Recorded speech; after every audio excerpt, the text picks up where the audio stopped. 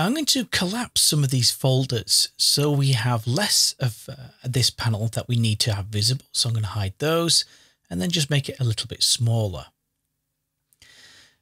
In a group in there called Wildco Brand, we have a series of brand colors that we need to apply to the artwork that's on artboard number 2. So I'm going to go to my artboard menu down at the bottom and click on Next Artboard to make artboard 2 active. Now, the first thing I need to change is that the heading paragraph style needs applying to the word relax on here. So I'll go to the window menu, down the list to type, and then choose paragraph styles. Remember from the previous video, we created a style called heading. Well, I'm going to select that text frame, hover over and left click on heading to apply that formatting. I'll then go to the X at the top and close down paragraph styles.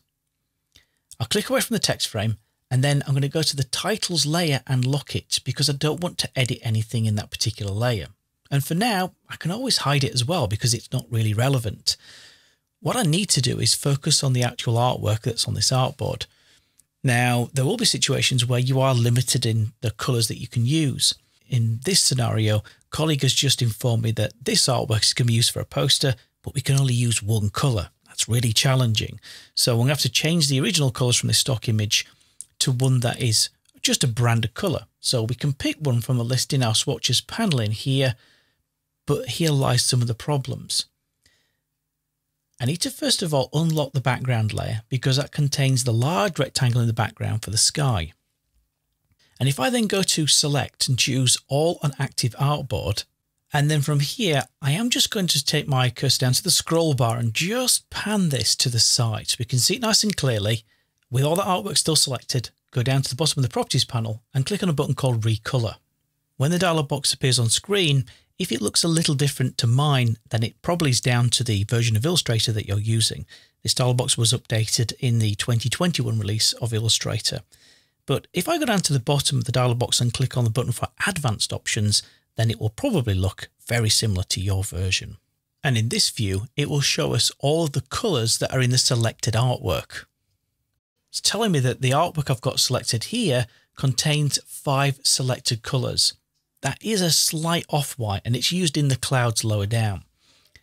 What this will allow me to do then is go to the colors and change it from auto and set this to be 1. And what it does is it collapses all the colors into one item in the list, and then you can decide which new color they all become. But take a look, our artwork is still maintained. It's maintained how light or how dark the artwork originally was, but it's just using a different color to articulate that on screen. Now, at the moment, we need to make sure that we're using actually the new correct color. So I'm going to hover over what is now a color picker, double left click, takes me to the dialog box. I'm going to ignore all these and just go straight to color swatches. And I get a list of all the swatches that are in my swatches panel. One of them, of course, is lumber. I'll click on that and then click OK. And that now applies my branded color to all of that artwork. Gets around the issue of having to take that original stock artwork and only be able to print one color.